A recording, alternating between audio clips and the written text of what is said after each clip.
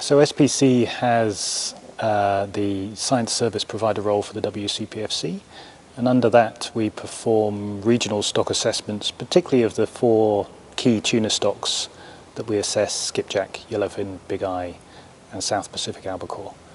And we assess those relative to reference points, which give you an idea of whether the stock's in good health or whether there's an issue with the stock. In general, they're every 3 years.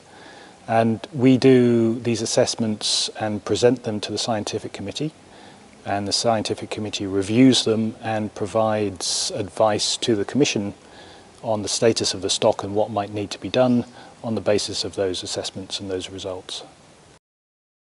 The advice that the scientific committee provides to the commission says either the stock's in a good health, or the stock is declining and something needs to be done in the fishery, say effort needs to be reduced, or the stock's in a bad state and we need to do something drastic to recover the stock to what we call the green zone safe level.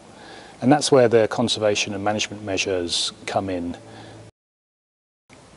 From a scientific point of view, we focus on the biology of the stock. So we are looking at the size of the stock into the future that's most likely to occur based on the information we have. That's really where our role ends, and then the managers have to add in this economic and social criterion as well. And